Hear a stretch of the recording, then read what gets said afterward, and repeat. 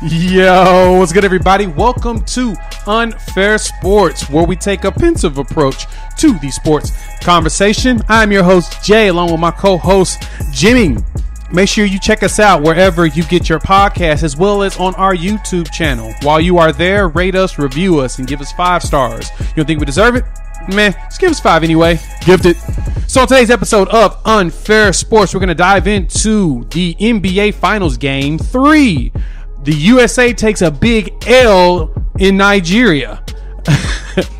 Name, image, and likeness. Who do you think will make the most money? And we're going to wrap things up with ESPN's top 10 quarterback list and figure out if ESPN got it right or if they got it wrong. Make sure you hit us up on the Unfair Fan Line, 430-901-1906, and leave us a message and let us know what you think about the show. Give us your strongest opinions. If you want to write it out instead of speaking it out, hit us up on our YouTube channel. Go to unfair-sports.com. And while you're there, make sure you like, subscribe, and share, because why? Sharing is caring. Jam Master J is for horses. What's going on? Jimmy, what it do? Baby. Good, man. Glad to be here. I'm glad to be here as well, man. It's gonna be have a good show. We have a lot of more fun topics than we do your standard news and updates. This is gonna be the I guess you could say the rating type show, where we basically put together lists, the things that fans love that I despise, because lists are so subjective, and all it leads to is people getting mad. And I don't understand why people get irrationally angry when a list is put together that doesn't, I guess, meet their standard. Exactly, I agree. They think that list actually dictates something when it dictates absolutely nothing. And it's just for fun, because you never know what the outcome's going to be for the season. And, get off my soapbox on that. But we're going to start off with, of course, this. The NBA Finals seem like they're getting a little interesting, Jimmy. I'm not sure if you noticed, but we finally have a game that looked at first like it was worth. Well, actually, correction. It lasted about 1.5 quarters when it looked like it was worth something, and then it just disappeared from there. Where the Milwaukee Bucks decided to beat up on the Phoenix Suns. They won the game 120-100. Giannis Antetokounmpo went out there and did some magical things, scoring 41 with 13 boards. He is one of, I think, 6 players in NBA history to have back-to-back 40-10 games, leading up there with the LeBrons, the MJs, all of your legends in the game. He ascended to that level, and he had one very interesting thing, too. He shot 13 for 17 from the free throw line. Yeah. So the counting thing that we're used to seeing that everyone on the road does, of course, the Milwaukee fans didn't do that. They hit him with the MVP chance. And I guess that got his adrenaline flowing and got him more confident, because he made 13 of his 17 free throws. So as we look at the way this game went and ask the question around this is it fair or unfair to say that the Bucks are still alive in this series? Or did the Bucks win this game, or did the Suns lose it? I'll go with the second one. I would say that it is totally fair to say that the Bucks didn't so much win this game as the Suns lost this game. Woo! First and foremost, the Suns scored 118 points in the first 2 games. And in this game, they get held to 118 points fewer than what they had scored in the previous 2 games. So for that reason, that's an example of how it was just a perfect storm of everything the Bucks needed. What did they need? One, you needed to do something about Devin Booker. Well, he did something about himself. Shot 3 for 14 from the field, 10 points. Didn't even play in the fourth quarter. Wasn't injured. Monty just decided not to play him, which I'm somewhat curious about, but either way, he didn't play. DeAndre Ayton, he did not dominate the glass, especially the offensive glass, like he did in the first 2 games, and he got himself into foul trouble early in the fourth quarter, gone for the rest of the game. And then CP3, who has essentially been the second best player in this series behind Giannis, honestly, had been allowed to, as he has for much of the playoffs, dictate the pace and the flow of the game. So they said, not this time, you little a-hole. You are not going to dictate anything about this game. And he didn't, scoring 19 points, closer to his season average of 16 or 17, as opposed to just some of the ridiculous scoring numbers that he's impressively put up in these playoffs. So neutralizing their big three, as well as getting the type of game that you got from Giannis, not even the 41 points, but going 13 of 17 from the free throw line, which shows you that the road crowd does get into his head and contribute to his poor shooting numbers from the free throw line. So when you get all that mixed together, then it's easy to see that the Bucks are going to blow out whoever it is, whether it's the Suns or anybody else. So the Bucks didn't win this game. The Suns lost this game. And to me, it even feels like, even though it's now 2-1, it doesn't even feel like the Bucks have a victory in this finals, because in order to me to have a true victory, you've got to beat the Suns when the Suns play a really good game and your game was just a little bit better. It still counts, obviously, in the win column. But I don't think they're going to say that this doesn't count as a win. So I contribute most of what happened in this game to the Suns losing, as opposed to the Bucks really taking it from them and winning. Ooh, that's a very interesting take to hear, that you believe that the Bucks. Okay. Okay. I feel like the Bucks won this game more than the Suns lost this game. So I'm the opposite. I think it's more fair to say that the Bucks did win this game comparison to the Suns losing this game. Mainly because the Suns' game plan going into this game, it seems like, similarly to what other teams have done.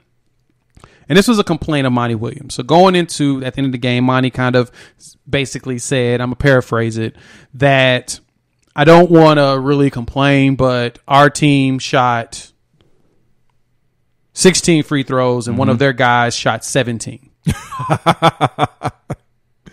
And that's his complaint.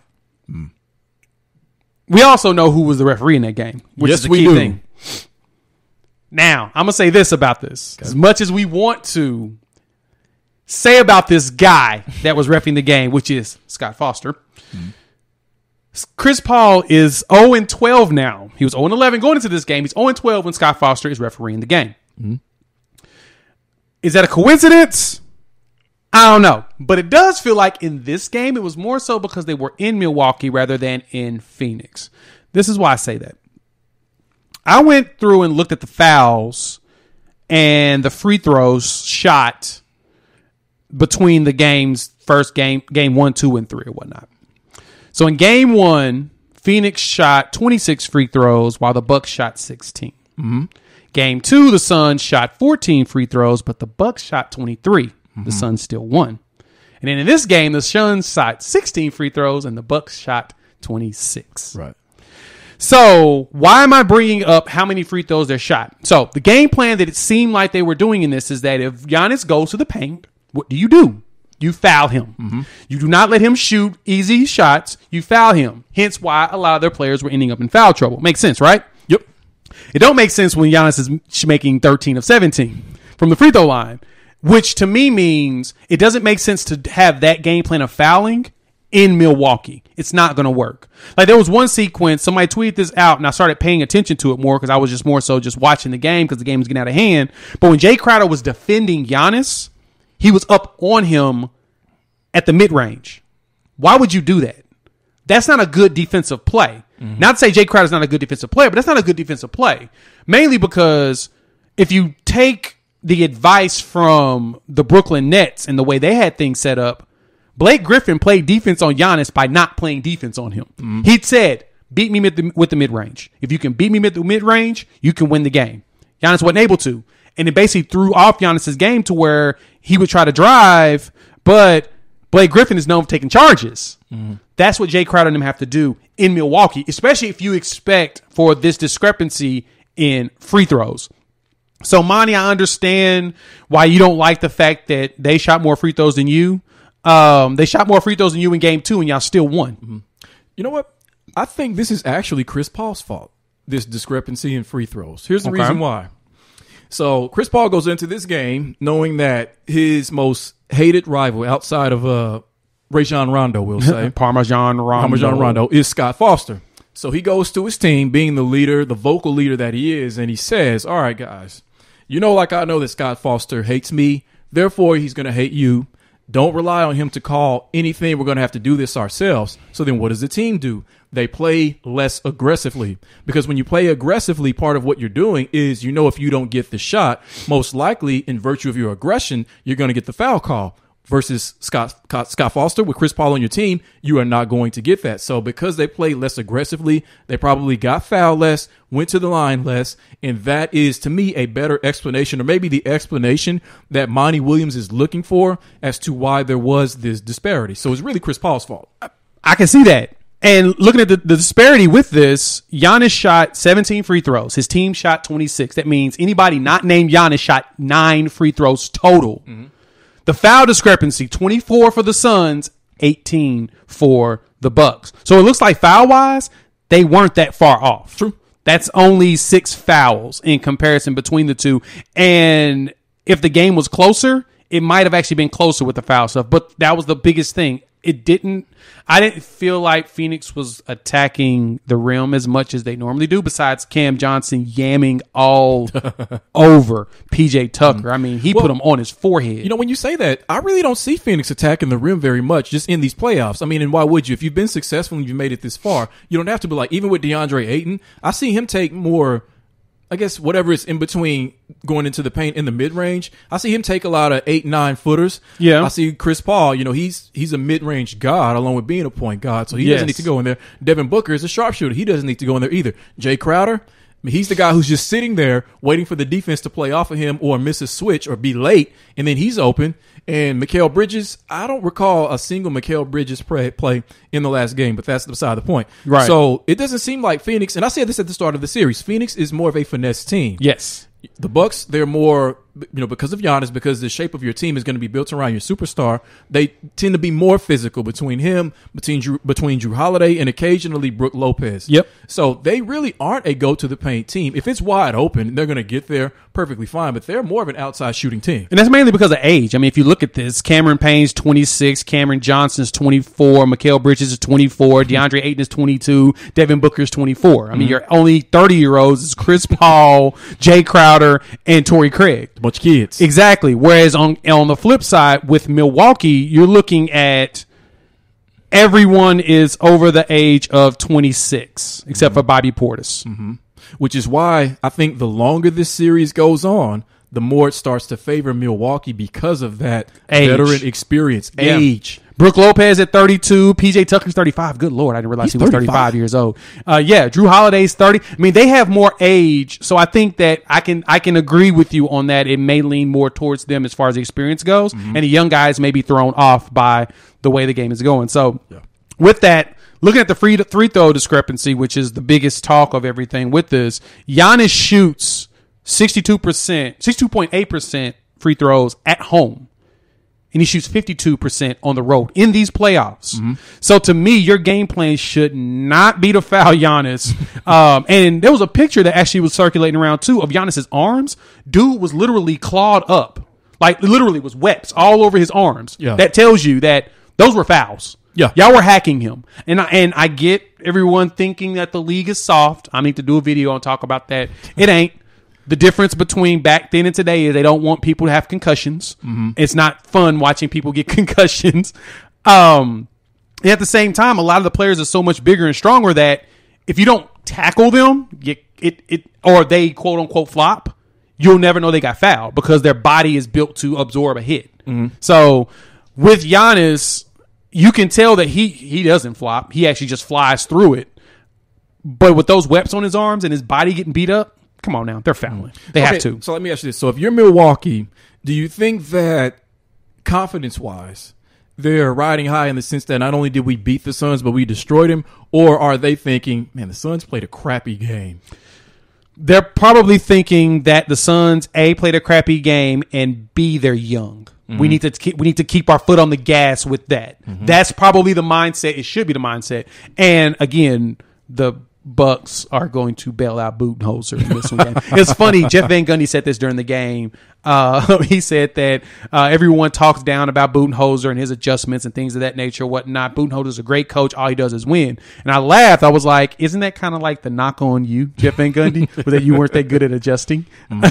But that you didn't really win anything. And that's why you didn't win anything at the end, is that people kind of pointed that part out. So he's defending his boy. No, he's defending himself. And exactly. That's what I'm saying. He's defending his boy and he's defending himself. Yes. Realizing that everybody's pointing out the one thing that he kind of wasn't that great at. But with Budenholzer, he is being saved by the veteran presence because Jrue Holiday has been awful. And you know what? With Monty Williams, too, doesn't he have the feel of a young coach as well? Because he had his first, correct me if I'm wrong, his first coaching job was the New Orleans Pelicans. Yes. Is that right? And that was only for how long? 5 years. He was there 5 years? Yes. Monty was there for a while. It didn't feel like it was 5 years. It didn't.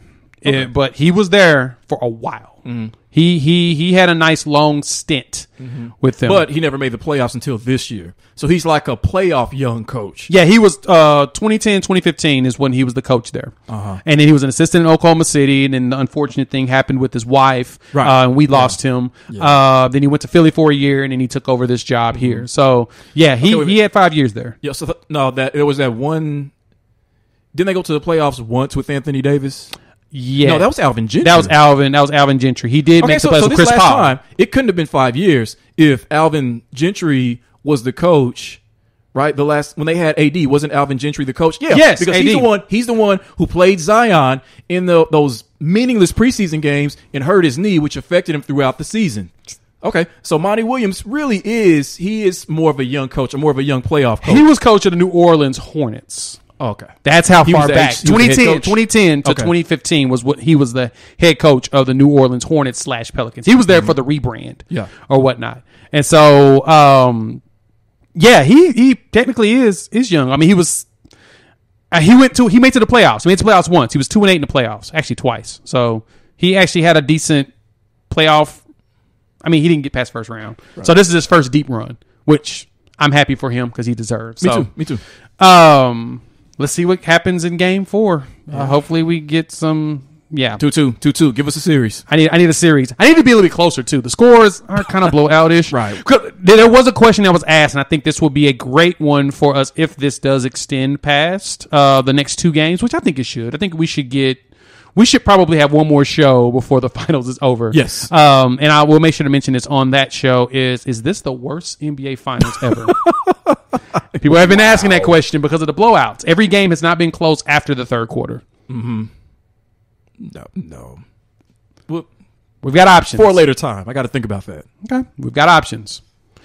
Other options that we have here on Mondays with Unfair Sports is the news. And now, Jimmy has the news. Thank you, Wendy. So, Jay, Shohei Ohtani of the L.A. Anaheim Angels just keeps impressing us this season. I never can tell if it's Los Angeles or Anaheim. Change the name like every other week. It was announced today that he is going to start in the All-Star game, and you think, okay, what are you talking about? Of course he's going to start. He leads the league in homers. No, Jay. He's going to start at pitcher for the American League in this All-Star game coming up, I believe, tomorrow or the next. As a matter of fact, I think the home run derby might be tonight. So now with this ascension of Shohei Ohtani, albeit on the team with Mike Trout, who's supposed to be the best player in baseball, is Shohei Ohtani now the face of baseball? I think he should be. Stephen A. Smith is running into some really bad press right now because of his statements around Shohei Ohtani and the fact that he believes that he can't be the face because he needs an interpreter since he doesn't speak English.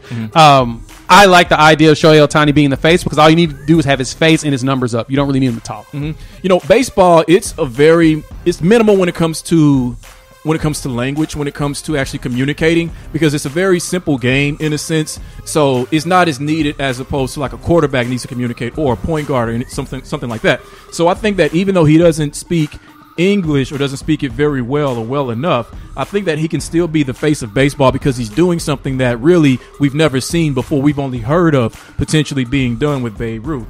So I think that if baseball has learned from their mistakes the last 20 years when it comes to poorly marketing their stars, I feel like they're starting to learn now more the impact that can have. And I think that the Major League Baseball is a big part of the reason why he's actually starting in this All-Star game at pitcher, giving us something we didn't think we were going to see. Yep, and I think he's starting leading off at batter too. Probably. Yep. Exactly. Never been done before, never going to be done again unless he does it. Yep. All right, so up next, over the weekend, Jay, we had UFC 264 headlined by Conor McGregor versus Dustin Poirier, and I can already see the expression on your face because you know what I'm about to say. Whereas Poirier won by TKO in the first round due to McGregor being unable to continue because of a fractured leg. Another one of those bad injuries to see, especially in slow motion, and especially in a fight this big.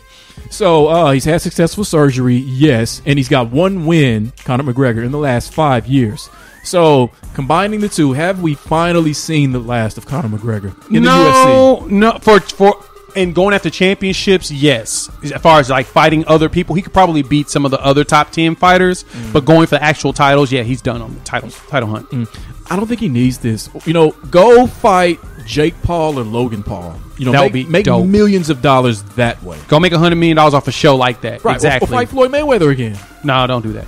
Don't do that. We're done with that. But either way, please don't come back to the UFC. You don't need it. You're beyond the UFC, and I'm tired of seeing you. Exactly. What's next? All right, lastly, I got a rumor for you, NBA rumor. So there's a rumor that the Warriors have discussed a trade for Damian Lillard, which to me is not a rumor because they probably discussed a lot of different trades. But knowing that this probably is not ever going to happen, if you were the GM of the Warriors, what would you offer Portland for Damian Lillard? Well, you got to send Wiseman. Yes. Probably send Andrew Wiggins as well. Okay. The number 4 pick. Oh, no, number seven pick. I'm sorry. Not 4, 7. Number 7 pick. Is it? Okay. Well, we're on the same page. I would say I'll give you 7, and they have number 14 this year in the draft.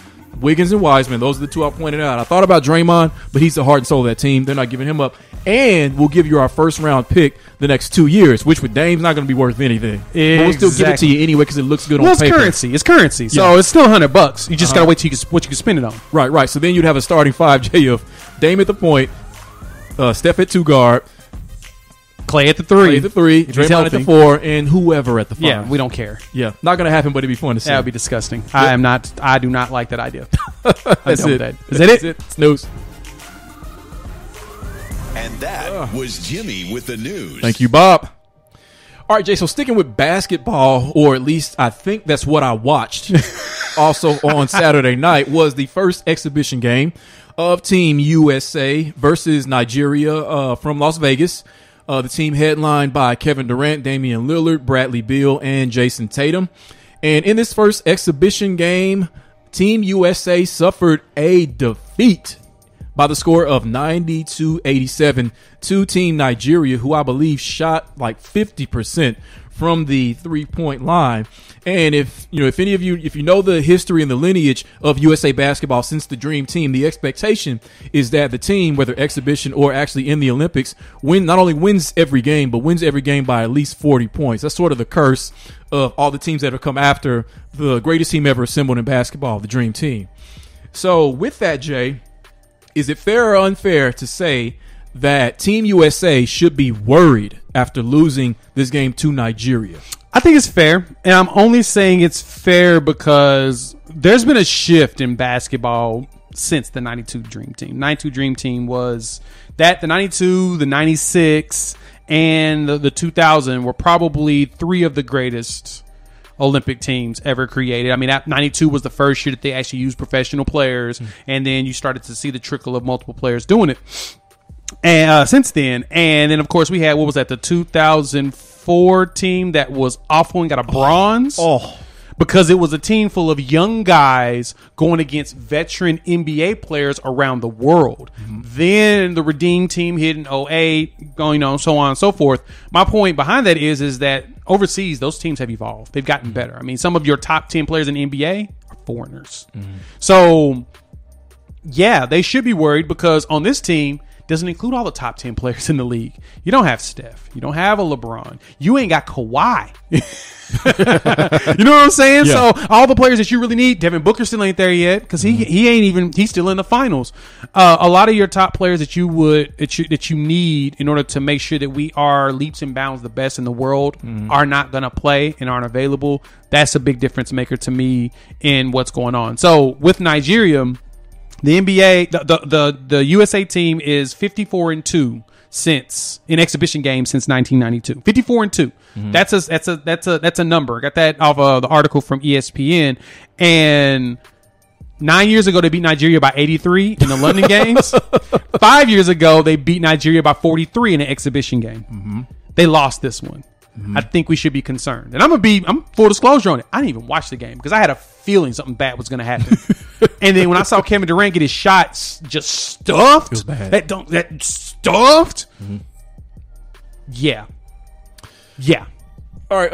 I did watch the entire game, and in your opening take on this, I do realize whose fault this is. You're right about something. I do realize whose fault this is.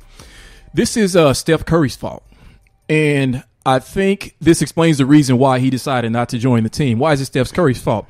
Because as you talked about, the international game has evolved. It's evolved to, in a sense, turn into, or in a sense, maybe already somewhat was what the game is now because of Steph Curry, which is essentially from the 3-point line first in. So if Team USA playing that style of basketball that we now play goes into a game against an international team that also plays that style of basketball, if they shoot threes better than us, doesn't matter that we have Kevin Durant. We're going to lose. And that's exactly what happened in this game. Team Nigeria shot lights out from 3-point. 47.6%. They were 20 for 42. Jimmy, they shot 73 shots in the entire game, and 42 of them were threes. But that's not what worries me. That worries me, but that's not what really worries me. What really worries me is not even that they lost the game. Is that they only scored 87 points. Yeah, that was pretty low. I don't care that it was an exhibition game. I don't care that it was your first exhibition game. In that game, okay, you may not know exactly, your chemistry, how to play with each other, even some of the few plays that you would have at that point that Popovich and his staff have drawn up, you're not going to know those very well. But if you have, these are still some of the best ballers in the NBA, you should be able to muster more than 87 points against Team Nigeria. That worries me. Yeah, you got to remember too, and this is the thing I've tried to tell other fans and stuff, is that you don't win championships, you don't win anything on paper. The roster can look nice, but if it don't mesh, yes, it ain't gonna mesh. If it's not the top 1%, the top 1%, it ain't gonna work. And I'm looking at this roster, man, and they're great players, but the fact that we don't have the top players in the NBA playing, we ain't got Paul George on here either. But we shouldn't need them. Oh yeah, we do. I'm saying we should not need them. We should. And that's my point. Why should we need them? Why do we need LeBron, Steph, and Paul George on this team when we have a KD, when we have a guy like Bradley Beal or Lillard or Tatum? Because you've got that was you just named the 4 players. Yeah, that's it. That's literally it. That's the team. I like Zach LaVine. I don't know if Zach LaVine is top 20 in the NBA. No, yet. I think he has the potential for it, but there's probably 20 players you'll pick before him. I don't know. Unless you're a Bulls fan. So you're saying these are B players. You're saying outside of Kevin Durant, these are B stars, we'll say. Outside of Kevin Durant, Lillard, and Tatum, these are B stars. These are B stars. They're not superstars yet. Right. Some of them have the potential to get to that point.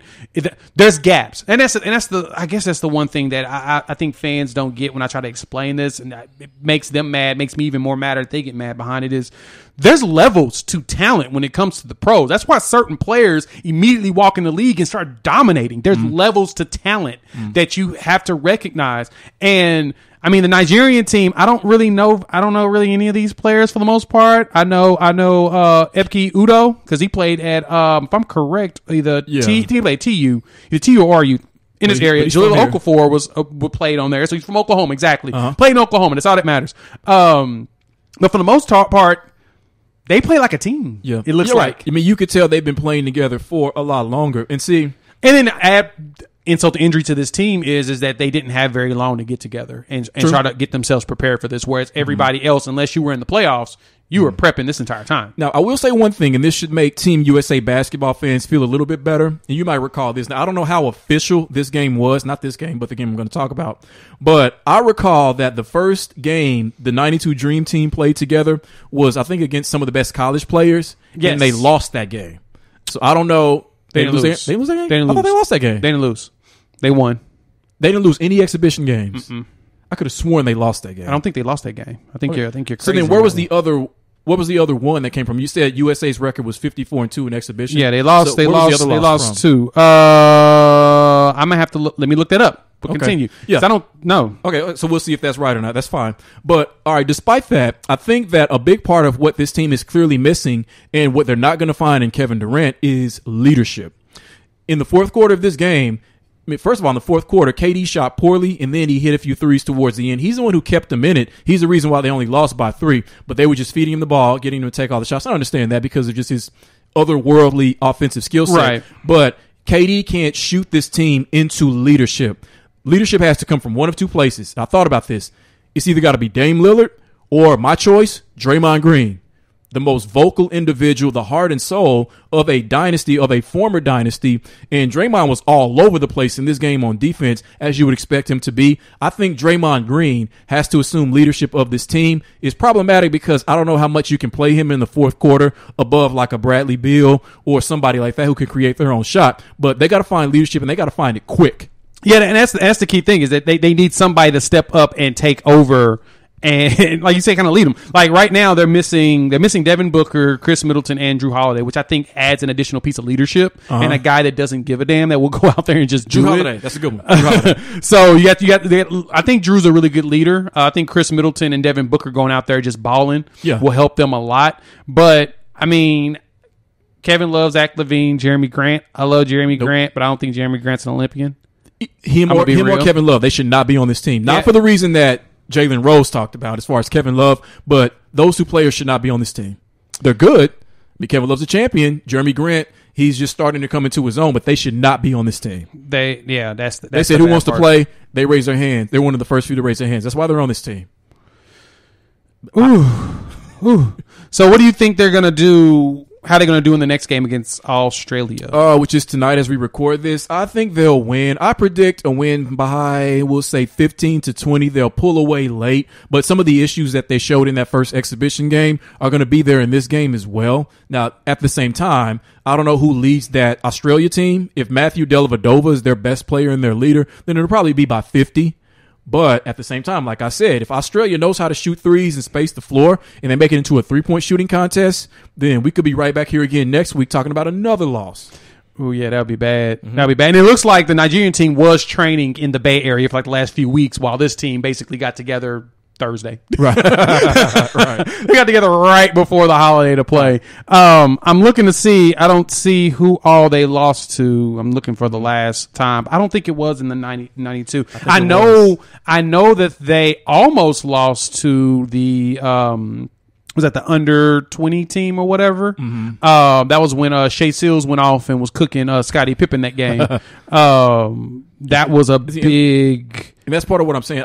It may not have been an official exhibition game, but I really feel like they got beat by this younger team. And then after that, I mean, they woke up already pissed off from the start and just blew everybody out in historic fashion. Yeah, that sounds. We'll see. Like the NBA team. So, all right, let's give it a check. All right, Jimmy. Let's move into some fun conversations. I have been excited about this. Yourself. I can't. So, everyone knows that the NCAA had suspended their rules around name, image, and likeness. I do have videos coming out this week. I need to do post editing on to put out. Talking about NIL, I've got some things about benefits of it, some things about some lies that we were told that were going to happen with it. Because it's been fun. It's been fun seeing the players get these deals. It's been fun hearing the stories behind them.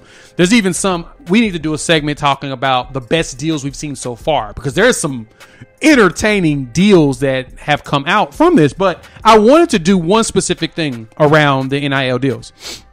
Because it's so historic, July 1st being National Hustle Day that I have self-proclaimed. Because that's when everybody's getting their hustle on.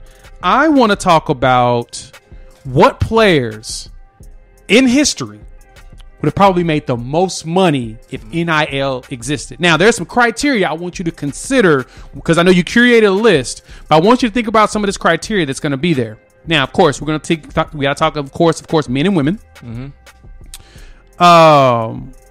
Couple things to think about. Marketability. How big of a person were they in this time to be able to make that kind of money? And lastly, with a lot of our great selections that are going to come in here years before, no social media presence. So that really plays into the how big of a deal were they in their time. So I'm going to let you start off and give us the first person that you think about. Now, this is not an official full list because we're not going to be able to go in order because there's so many people you're going to think about. You may even forget. You may name somebody I didn't think about. I've probably got like 40 people on here, but I got it narrowed down to about 5 that I think would probably eat on NIL. So, yeah, I've got a top 5 list and I've got a few honorable mentions. My number 5 on my list was Zion Williamson. Ooh, I didn't think about it that way. I think okay. just the smile, the energy, just the old school raw power, all presented in social media fashion, just as social media has just dominated the world. I think that's a big part of what would elevate him to being just one of the most marketable stars that we've ever seen in college sports. As a matter of fact, social media helped to create Zion in a sense because before anybody ever knew who he was at Duke, people were talking about who is this high schooler who's like 6'9", more powerful than Karl Malone and just dunking on everybody. Who is this guy? The funny thing about that, and I think what made Zion even bigger in social media was that more so the jokes around all he was doing was dunking on white Catholic boys. Literally, that's what you really saw throughout social media talking about that. So like, we don't know if this is going to translate. And then he got into at Duke, and you're like, oh wait, this is going to translate. Then we need to leave. You're like, oh. So this is what we're working with. Right. My bad. I missed out on the memo that this dude was legitimately this good, strong, powerful, and have these type of abilities. But yeah, I think that's a good option. Okay. 5 for me. Yeah. It's kind of weird throwing this person at the 5, but I think personality wise, that's the thing that jumped out to me. Would be the boss. I didn't even think of him. You are correct. Yeah, Brian Bosworth. He had it all. He had everything. Yeah. I mean, he was on the front of, Sports Illustrated. Right. He was all over the place. The boss in this era with NIL. Let's delete social media. Just no social media in his era with NIL. Oh my God, he's been the most marketed dude ever. You'd see him on WWF and WCW on a regular basis. He'd be get paid. He'd be in action films with Dwayne The Rock Johnson. Yes, he would almost quit football because he made so much money outside of it. Why I got to do this? Why I got to do this mess? Yeah, but at the same time, hidden people, he's still getting paid. But no, I think he would have brought in all kinds of bread. That is a fantastic selection. Brian Bosworth, the boss. Okay, man, I'd have to reorder my list in hindsight. And I threw him at 5. And like I said, this is not an official in order list. This is just people I was thinking about because I've got way more than that. I do too. All right, so number 4, I would say my number 4 was Peyton Manning. Ooh. Because of being NFL royalty, because of being thought of as he was supposed to be the greatest quarterback of all time. And if it weren't for someone named Thomas Edward Patrick Brady II, he would probably be considered the greatest quarterback of all time. So NFL royalty, golden boy, All-American, fantastic quarterback, blue blood program, Tennessee. He won a national championship, correct? Won a national championship. No, he didn't. He actually, the year after was Tennessee won. T. Martin led him, yes. But Peyton Manning, I think he would have had a lot of corporate sponsorships. Yep. In a sense. I can see that. Those types of businesses. So I would say Peyton Manning's my number 4. Okay. Mine next up, number 4, I think would probably been a monster. And I think to me, she would have been the top female to bring in bread. Cheryl Miller. She, of course, went to television after playing the game. Olympian, monster on the court. I mean, she always jokes about how she just destroyed her brother Reggie all the time. But Cheryl was a beast in broadcasting. I remember watching highlights of her when I was younger and on the grainy TVs and everything back in those days. But her as a broadcaster, I was so impressed just with her presence in doing that. I believe as a player, she would have made the magic happen. Make the magic happen. I think Cheryl Miller. I put her 4th on my list that she probably killed it. It's a real good selection. My number 3. Now, there's someone I'm going to mention in honorable mentions who I could switch with this number 3 pick. Okay. But my number 3 pick would be Reggie Bush. Ooh, look at you. Yeah, who already in Los Angeles. What they call him, Jesus in cleats, and he was around the time where social media started to or it was birthed in a sense, the early Yes. 2000s. So I think he would have led the forefront really from the start to show you how you could use social media to market someone like him who was just insanely talented. Again, like Peyton Manning, he's thought of in college as the next great running back, as the greatest running back of all time, who's going to break all of Emmitt Smith and Barry Sanders records. And watching him play at USC, you would have believed it because he was that unbelievable as a player. He is the most exciting player I think I had ever seen with my own two eyes in college football. And there was a few others out there that I could name that I loved, like Michael Bishop and Tommy Frazier. I mean, Santana Moss, Peter Ward. I can go down the list of players that I thought were electric. This dude was ridiculously good. And like you said, as he was coming right at the birth of social media, back when Facebook required you to have a .edu email address to get an account, and they were slowly adding schools around the country. Yes, this dude that dude was a monster. Okay, so it's actually a good choice. Would have loved to throw him at number 3, but Reggie Bush is one of my honorable mentions. I couldn't put him above the others. Number 3, Johnny Manziel. Money Manziel would have made so much bread, like he already is. As people talk about how great he was in college football. I think he was really good. He won Heisman for a reason. He was outstanding.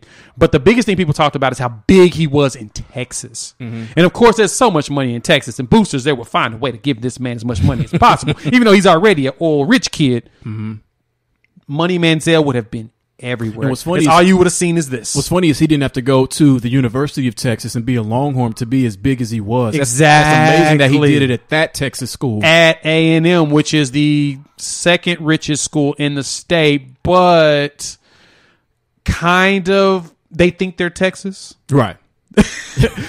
That's basically it. They think they're Texas. They think they're as big as Texas, and they haven't given us any of that. But I think Money Manziel would have been monstrous. Number 2. Now, my number 2, you're not going to see this one coming. I don't think you do. Everybody's going to see it coming. Here's my number 2. Nope, you won't see this one coming. Number 2, Christian Laettner. Why, you ask? Because he was the Tom Cruise of college basketball. Young, good-looking, cocky, champion.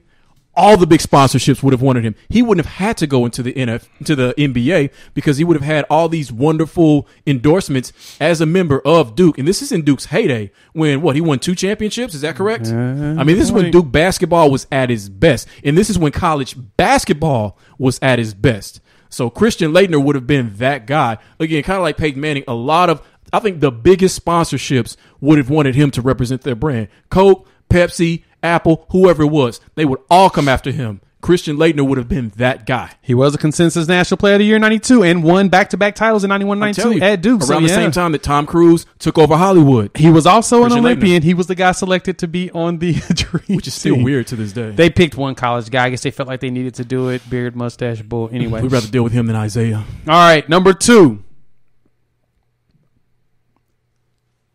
Similar to you, throwing out someone like a Christian Laettner. I think this man is football royalty, especially in the SEC. Everybody and their mama loves this guy.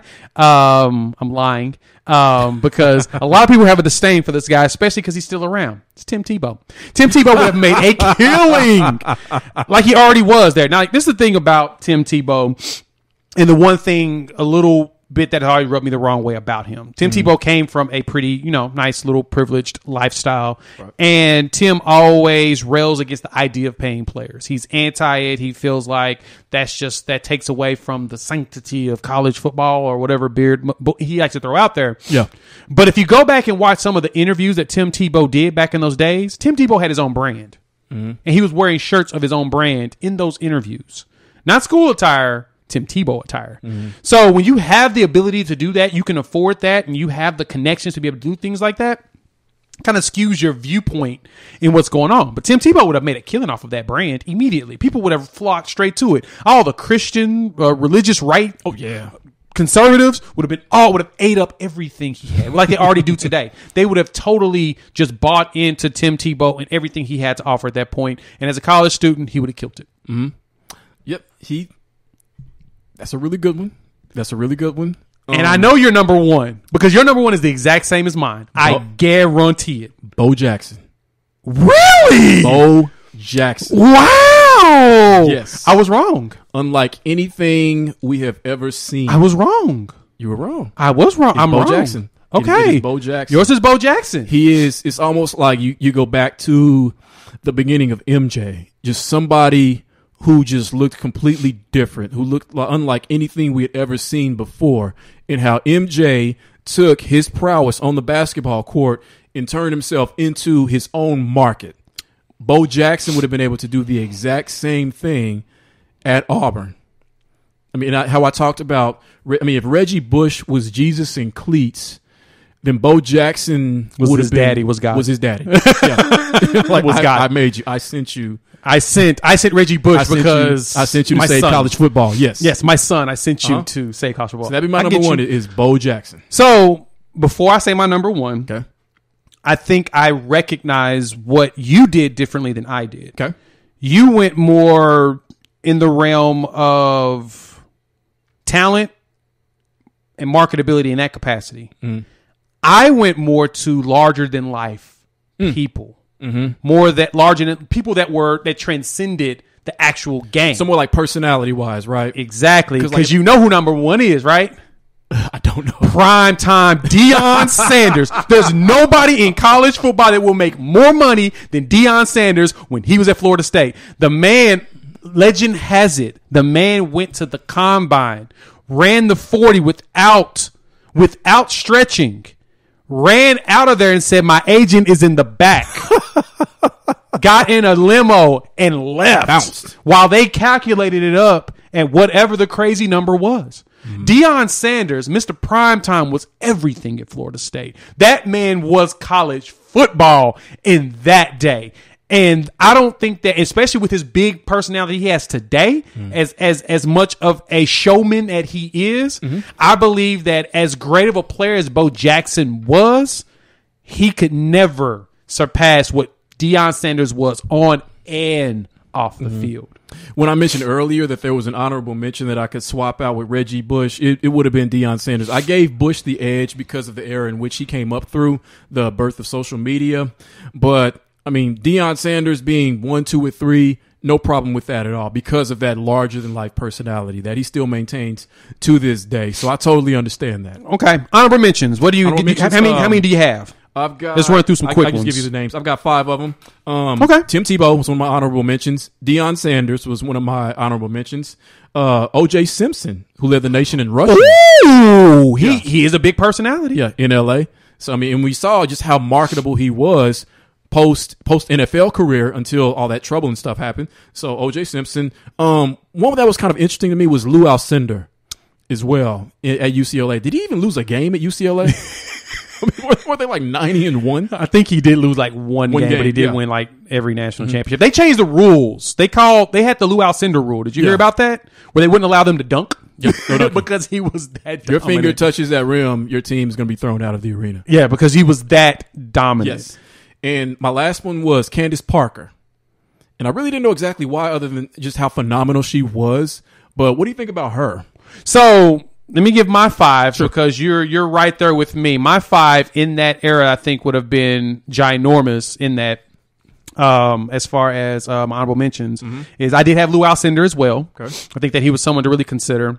This was an interesting one that I wanted to ask you what you would think about Matt Leinart. Yes. He had the perfect California aesthetic and television of everything. You know, and I actually, when I was thinking about Reggie Bush, I was thinking about Matt Leinart because Matt Leinart was all about Hollywood. Reggie Bush, yes. You know, they say he didn't really go out and party all that much, at least not while he was at USC. Matt Leinart was totally about that life. Yeah, he was because Reggie Bush was flashy on the field. Matt Leinart was flashy off the field. right. With that. So that's 3. That's those 2. Caitlin Ohashi. Okay. The gymnast from UCLA that did the Michael Jackson routine, that got the perfect 10. Yes. She had her personality and her social media following, of course, was just freaking ridiculous at that point, that I feel like she would have really jumped and people would have jumped all over the opportunity to do something with her. Rebecca Lobo at UConn. She, especially as they were beginning to transition into the W being created, she was one of the most marketable players in that list of people. Her and Lisa Leslie. I think that that's 2 that you can look at as well. And I'll throw a 6th one out there. Okay. because they didn't get as much love. They don't get as much love as they probably should, but Marion Jones. Yeah, she was a great basketball player. Yes, at UNC. She's in North Carolina. She played in North Carolina and ended up quitting to focus on the Olympics. And she was a monster on the court. She was just like Jackie Joyner-Kersee was. There you go. Yeah, exactly. I want to throw this one out at you. How about the Miami Hurricanes? The entire team. I have them on my list. I have the entire Miami championship teams in the 80s. Yep. They would have got market. They would have got all kinds of people.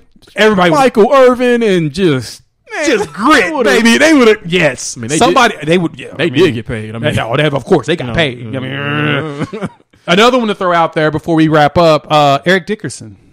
Yes. If you don't understand why I would say Eric Dickerson, go watch the Pony Excess. He's the reason why SMU got the death penalty. And even though he doesn't want to admit to it, him and everyone else were basically on the state of Texas payroll. The governor was paying him money. And they couldn't get out of it because they had contracts. Legally, you pays me these money. But and the last one I was thinking about to go along with that was, a couple more to think about, probably like either Hope Solo and Mia Hamm. I think that they would have probably been pretty monstrous in the marketing out there on the soccer field. So I think so. And I think, in the comments, especially if you watch this on YouTube, give us what would be like your top five, the top five money earners you think in the history of college sports who just would have cashed in during this time. Yep. And don't worry about putting them in the exact order. Yeah. Just give us 5 more people. Give us people to think about, because I feel like this will be a fun discussion going forward, because there's so many people you could choose from. And there's so many people I couldn't even think of, probably. I know there's a ton of people I couldn't think of. Like, I was looking at like Santana Moss and Peter Warwick. They were super flashy return men back in those days. I was like, oh, no, those will probably be fringe guys. They probably make some money. But as far as high earners, I know I'm missing someone on the women's side. I know I'm missing someone outside of the big sports, football, basketball. Hell, it's probably a baseball player I'm not even thinking about that I probably should be thinking about. But they went pro. King Griffey Jr. went pro. He didn't go to college. Forget that stuff. Won't waste my time. So, yeah, hit us up in the comments. Let us know what you think. So, Jay, how much I enjoy lists. Yeah, you love lists. I hate them. A big part of the reason is because a lot of the lists I see are so bad, and that's probably part of the reason why you hate them. But I think lists are interesting. Every list tells a story in a sense. Sometimes it's a bad story that the list tells. So on ESPN, they released I believe this is an annual list of their top 10 quarterbacks. They surveyed more than 50 league executives, coaches, scouts, and players. I don't know what ratio was what, or if they did 50 per category, like per the players, whatever. But they released their top 10 list. So the top 10 list is as such, according to ESPN, with the people that they talked to. Number 1, Patrick Mahomes. Number 2, Aaron Rodgers. Number 3, Tom Brady. Number 4, Russell Wilson. Number 5, Josh Allen, or Jaheim, as you call him. Number 6, Matthew Stafford. I stole that one, yeah. Yeah, 6, Matthew Stafford. Number 7, Dak Prescott. Number 8, Lamar Jackson. Number 9, Justin Herbert. And number 10, Kyler Murray. So that is the top 10 list, according to ESPN. Now, having said that, do you see any problems with this list, or anything that they definitely got right? Okay, so one problem I do have, and Titans fans, I'm going to defend you. I do think Ryan Tannehill, as of right now, should be moved up. He had 2 back-to-back solid seasons, 2019 and 2020. And he looks like, even at his age, he looks like he's still really, really good. He's just not elite. But I think he's good enough to be in the top 10 ranking. And the one that I would probably pull out right now would be Justin Herbert. I think Justin Herbert's a little too high today. I would probably move Tannehill to 9, just above Kyler Murray, only because of what he's done getting them into the playoffs. So Tannehill would definitely be one I would switch. Herbert I would drop down, but I love Justin Herbert. I think that he's big, strong. I like somebody said, one of the quotes in here says, big as hell, looks like Megatron. A Pro Bowl running back said that of the 6'6", 237-pound passer. He's going to be a factor for a long time. That's exactly what I feel like. I feel like Justin Herbert is what I wished Josh Allen was when he came into the league. Big, strong, but knows how to make the proper decisions. Josh Allen feels like he's a little high too. I think Josh Allen may need to be dropped down. But I'm kidding. I like Josh Allen. You don't want Bills Mafia. Bills Mafia will be all over my, which they will be because I made the joke. But no, I like Josh Allen here at 5. As well. I think that they got it right from 1 through 5. As much as I love Russell Wilson, I might switch him and Josh Allen. And I only would switch him because when you let Russ cook too much, he overcooks everything. And that's usually the bad things that happen. That's why the team doesn't perform. He's got elite receivers. His line is always questionable, but he has elite receivers, and he has a tendency of holding the ball too long, just like Josh Allen, which is the one problem I've always had with him is Josh Allen, and they made the comment in here, which I thought was spot on with him. He's super competitive. He always wants to make the play, which means he holds the ball for too long, and he does stupid stuff that always turns into bad things for his team. I would probably have him. I probably would switch him. I probably make him 4 over Russell Wilson. Move Russell Wilson to 5 until I can see Russell Wilson not overcook everything.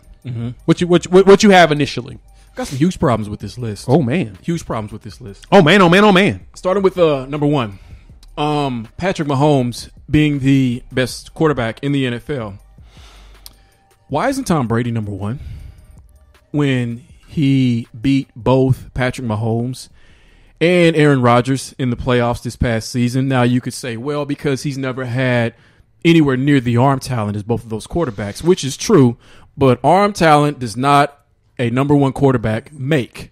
That is not always the case. And obviously, I know how great Patrick Mahomes is and how great Aaron Rodgers is, but only of those 3, of the top 3, only one has truly mastered the position of quarterback. Yes, in virtue of the fact that he's 63 years old and he's still playing and he's seen it all and he's done it all. But I don't see how you could put, with especially the season that he had, he didn't have a whack season after the age of 43. He still had over 4,000 passing yards and what was it, over 30 or over 40 touchdown passes last season. So I don't see how, in virtue of that, you put Tom Brady third to those 2 when he has beaten them and routinely beats Aaron Rodgers, it seems, who cannot figure out a way past him. He really can't. I don't way past him. So I think Tom Brady should have been number 1. Oh wow. Yeah, I do.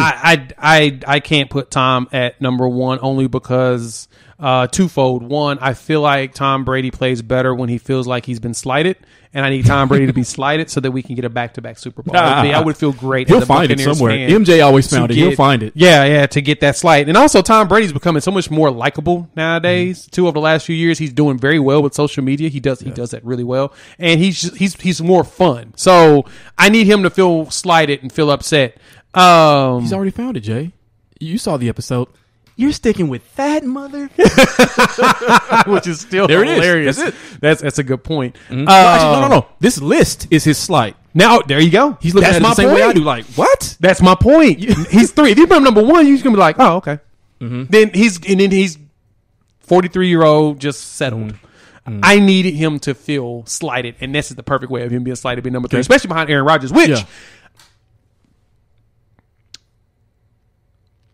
I like Patrick Mahomes at number 1. Fair enough. But Aaron Rodgers I mean, the way that he plays, he probably should be number 1. Yeah, Aaron Rodgers hasn't picked up a football since that game. You know Aaron Rodgers has not touched a football since that game. Does he have to? And I'm supposed to believe, yes. Did you think he picked up a football the year before? When what? When he won the MVP? I mean, he was in a much different space than he is now. I don't think so. But right, because he was slighted, right? He was slighted that season, primarily because Matt LaFleur took the ball out of his hands in a sense. Last year, he was rated number 3. He had something to prove. Last year, Tom Brady was rated number 7. Yeah. Patrick Mahomes, of course, goes from 1 to 1. 1 to 1. Because there's no reason why you would. Well, the thing about it is that all the numbers that Mahomes has put up and the way he's played, unbelievable. There's no reason for you to think that anybody else is actually better than him. I mean, you have him as your quarterback. You're a Super Bowl contender, period. Mm-hmm. Period. Any team.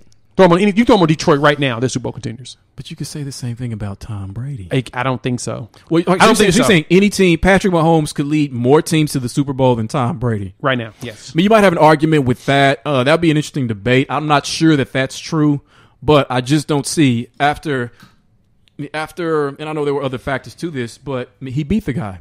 So it's like if you take someone who, because Chris, our barber, is like this. If you take somebody who sees things strictly through the prism of winning, he could never accept this because he said he just beat both of them. I guarantee you that's what he would say. Exactly. And I get that. I get that argument. I can't even go against it because he did. He won your team, a Super Bowl, which I'm really happy about. You're but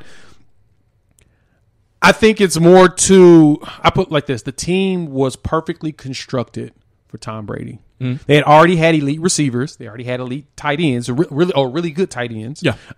They didn't have a running game, which was the biggest struggle, and the offensive line needed some work, in which they drafted and got a better offensive line. They added pieces to the offensive line, but the defense was already ridiculously good, and they just added more components to that defense to make that defense so much better. Then they brought in Tom Brady and slipped it in there. That's the thing about it when it comes to Tom. No shade to Tom, but his Super Bowl teams in New England had great defenses. Generally, yeah. They basically, the defense helped the offense and the offense helped the defense.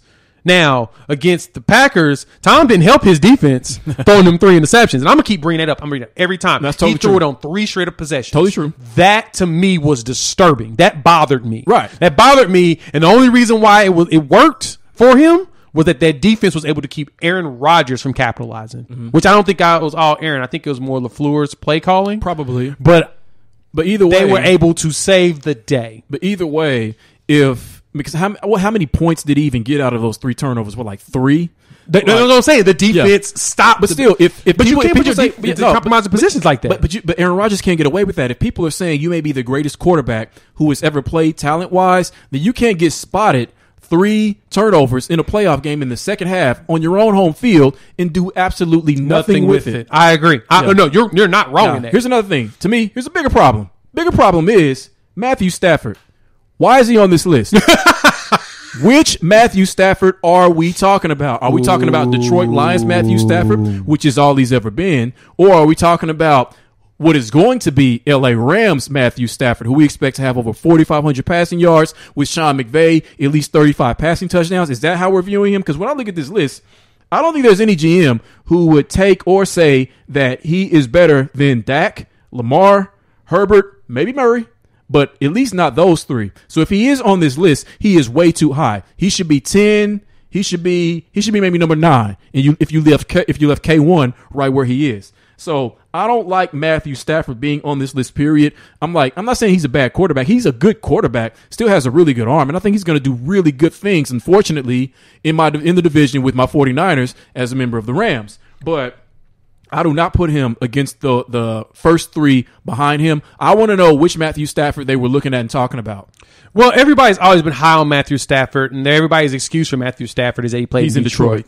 Okay. So I believe that's what it is. And they think that if you put him with Sean McVay, he's going to do just magical things, because at that point, Sean McVay doesn't actually have to be the quarterback. He can actually just be the head coach and offensive coordinator and let his quarterback actually play quarterback. I do think that in listening to you, I do believe that Matt Stafford's a little high. He probably should be down to 10, or he should be actually 11 and let Tannehill take the spot and move Perfectly up. fine with that. Yeah. The Dak they bumped Dak up 2 spots, especially he's coming off of an injury where we're curious to what he's going to look like off of it's an ankle injury for a quarterback that doesn't always scramble. That's more of a pocket passer. I don't think that. I don't know how he's going to be able to react as far as throwing the ball and pushing off of that leg when it's going down the field. I don't know. I like where Dak's at. I think Lamar may be dropped. I think he could probably be dropped down from 8 to about 9, only because his offense they haven't put anything around him nor put together a system where Lamar can just throw the ball like he needs to. They have always focused on being a power run offense and let Lamar cook. If they got some receivers, so I think they'll be able to let Hollywood be able to really be the burner, and then we'll see what the rest of the receiver corp can give him. What do you think about this? Let's say, okay, much of this in terms of where they place on this list was based on their performance last season. So let's say that's the case. If that's the case, why isn't Justin Herbert ahead of Lamar Jackson?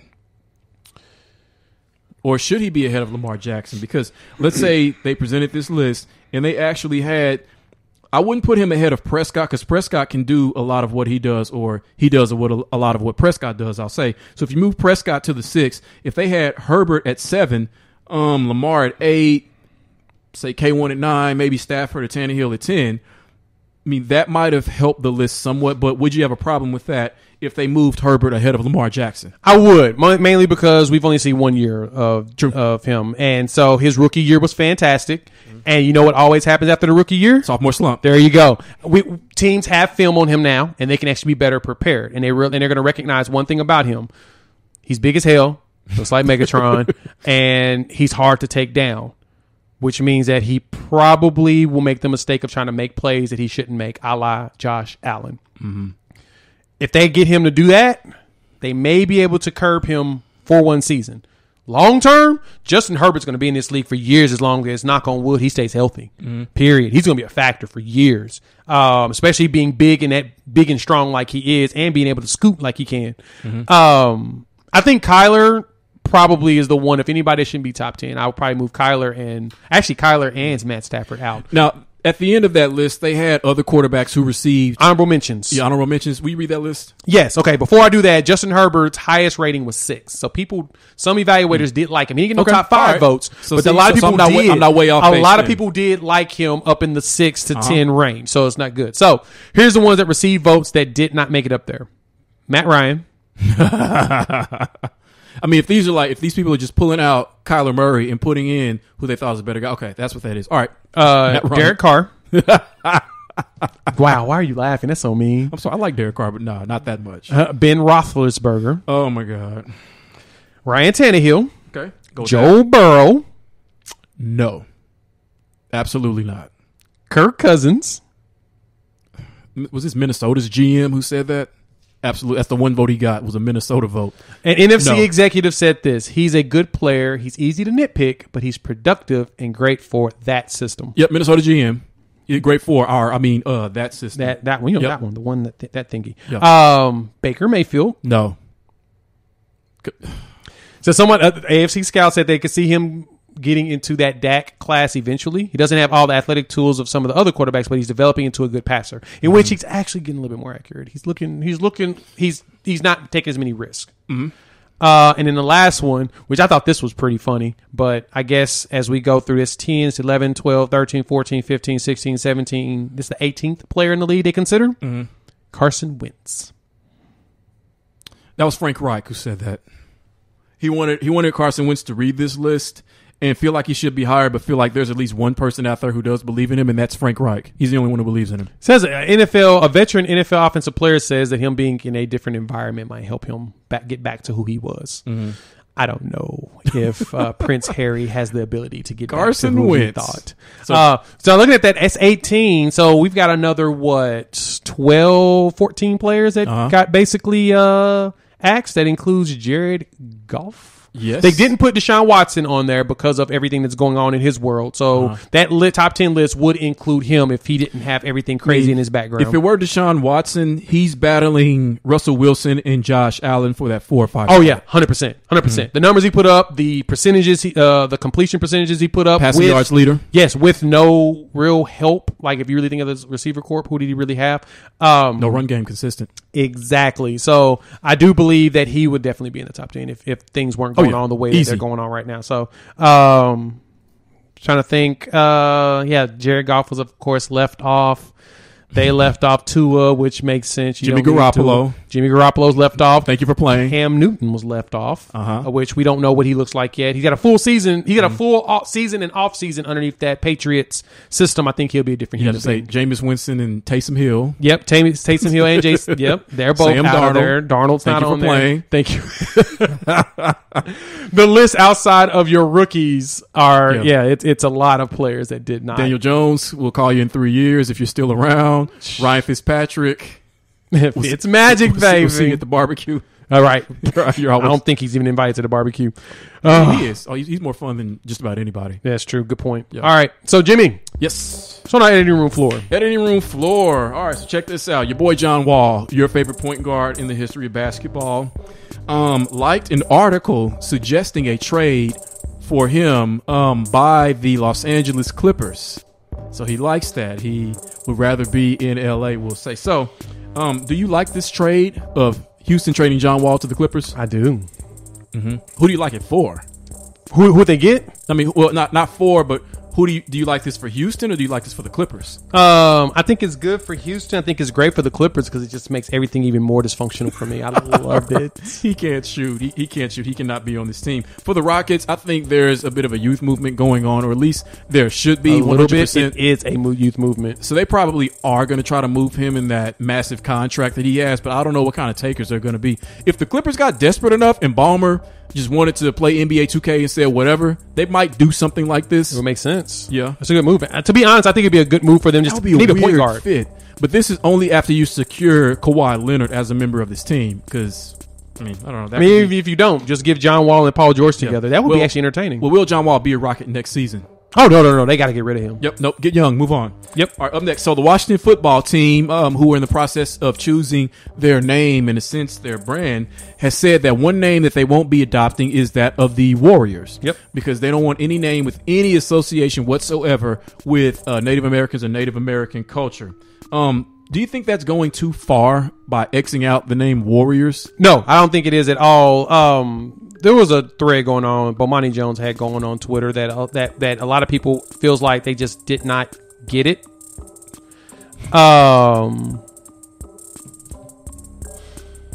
Most of the Warriors names that were created were based upon Native Americans. Okay. Like, even think about it, Golden State's, they were the Philadelphia Warriors. The mascot was a Native American person as a mascot, Indian. Then they moved to San Francisco, changed it, and then they completely got rid of all of that Native American background. A lot of other schools at the same teams did the same thing. They had the Warriors. That was what the Warriors meant. It was about that. You know why they got this right? Because Dan Snyder no longer runs the day-to-day operations. His wife was clearly much smarter than him, runs it. Okay, fair enough. All right, next one. You're not going to see this one coming at all. All right, so Matt Damon, not one of my favorite actors at all. I've seen quite a few of his movies. But he was talking about Avatar, how originally he was offered the lead role in Avatar that ultimately went to Sam Worthington. And in payment, they offered him 10% of the profits of Avatar, which, as you know, he declined. So Avatar went on to make over $2 billion, which 10% of that equates to $200 million. Now, Matt Damon has a net worth of $150 million, but if you had $150 but you turned down essentially $200 million, will you just quit acting, period? Oh, yeah, turning down $200 million. Yeah, that was... I would be like, I can't trust my decision-making any longer as an actor. I should go do something else. I should go write scripts and just enjoy my $150 million or direct. But, yeah, that's got to be hard. And you know who else turned down a major role? Will Smith. He turned down the role of Neo in Matrix. Yeah, I heard that. Yeah. That's hilarious. Got a bonus one here. The Orlando Magic announced their new head coach was former Mavericks assistant Jamal Mosley. Yes. So he's going to lead this team. Now, do you know much about him? Not really. I heard that around the circles and a lot of media people that I follow on the Bird, a lot of people vouched heavily for him as a coach. So I'm assuming that he's going to be good. We'll see what it looks like. Yeah, I appreciate it. You know, another minority coach, and I've never actually seen his face before, so I'm assuming just in virtue of the first name that he will say isn't Caucasian. I could say he's probably black, but is he? Have you seen this man? Jamal Murray? Jamal Mosley. Mosley. Yeah. Yes, he's black. Maybe Murray one day. Okay, good. So, yeah. So, you know, another black head coach, another minority head coach, I think is always fantastic for the league 9 times out of 10. So I hope he does well there. I just still see Orlando as a wasteland. It's like what the Cleveland Browns job used to be. I mean, hardly any free agents want to come there. No resources. Just seems like bad management. So hopefully, however this turns out for him, he will still be eligible for another job, a better job after this, and that they won't sink his entire reputation as a coach. I agree with you there. Yep. All right. Jamal Mosley, you black. You black mother. All right, we appreciate y'all joining us as usual here on Unfair Sports. Make sure you check us out on our site and check us out on YouTube, unfair-sports.com, and hit the YouTube button. Make sure while you're there, like and subscribe. While you're out there, listen to us on the podcast, rate us, review us, and give us 5 stars. You think we deserve it? Man, just give us 5 anyway. Gifted. So for Mike, Bob, and Wendy, thank you so much for doing what you do best. And so for my co-host, Jimmy, hit us up on the fan line, 430-901-1906, and give us your opinions. Or leave us a comment and a reply on either Facebook, Instagram, or on YouTube. Just go to unfair-sports.com. That's where you will find all of the syndications. And with that, we'll chop it with y'all in a few days. Peace. Peace.